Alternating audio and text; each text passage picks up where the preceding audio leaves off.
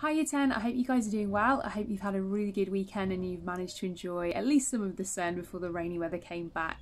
It's been really nice to hear that masterclasses last week went really well for English. I've had so much amazing feedback from your teachers, which I will share with you in a little bit, but I'm really proud of every single one of you that came in, has worked really hard and put 100% effort in, which is really amazing. So massive well done to you guys.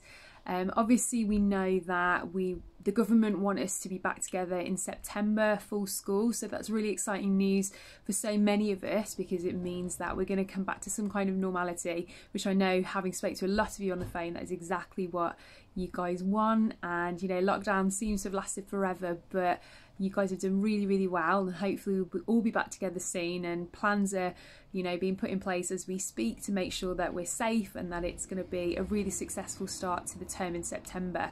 So with that in mind, we've got year 8s, year 7s, then year 9s coming in over the next 3 weeks just to get themselves ready. Obviously year 10 have been in already, but it just means that they've got some contact with their teachers and some time to kind of get used to being back in school so that they are ready for September. So hopefully by that point we'll all be feeling ready to go and face the new academic year, which is really exciting. So my thought today is just about kindness. I know I've mentioned this a few weeks ago, but it was just playing my mind this morning. I was watching the news and I was actually looking at something quite relevant at the moment. They were talking about some parents feeling a little bit under pressure as their children haven't been massively kind to them in recent times, and I don't know how many people that applies to, but it just made me think that actually, you know, just being kind to our parents and our family and our siblings makes such a difference in each other's lives. And I know lockdown might have felt like frustrating at times. It might feel like you're getting on each other's toes a little bit and you've had enough of being with your family, but my encouragement to you is just to choose to be kind to your family, to your siblings, to your other family members, because firstly that's going to make their day, that's going to make them feel better, but also it's going to make you feel better as well. So as we come to kind of the final weeks, months of lockdown, just continue to be kind, be patient with one another. You know, if you get frustrated, maybe take some time out, but just remember that the words you speak, the things that you say, the acts of generosity all make a difference in somebody else's life. So choose to be kind even as we get towards the end of lockdown, just so that you are making a positive environment for you and your family to live in, which I'm sure will make a huge difference to those around you.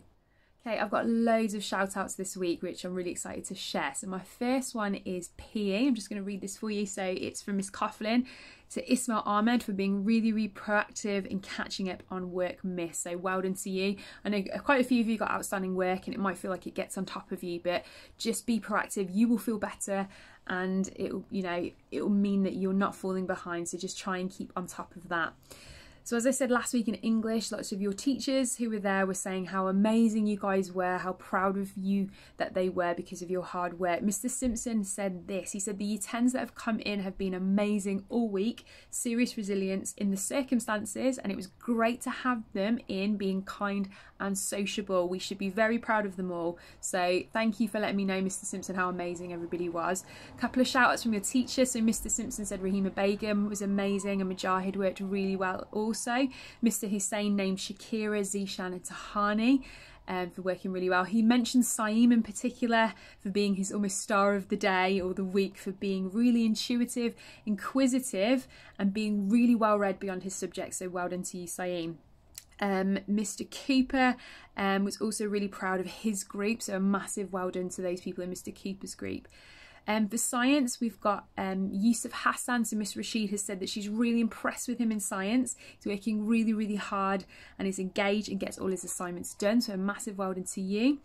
And then year 10, we've got shout outs from science again from Miss Simji to Nashin, Mahin, Abdullah, Shams, Ahmed for making a superb effort and for producing high quality work, so well done to you guys. Okay, finally the Hegarty Maths leaderboard. I'm just going to read the top 3 names for you and a couple of shout outs. So in first place we've got Tahani, second place Mohammed Jamma, third place Hamza Shazad, and Mr. Mahmood has said that Mohammed Jamma in the last week has 51 new skills and over 600 correct questions, so well done to you. And Hamza Shazad in the last week has 22 new skills and over 200 correct questions, so a massive well done to you two in particular.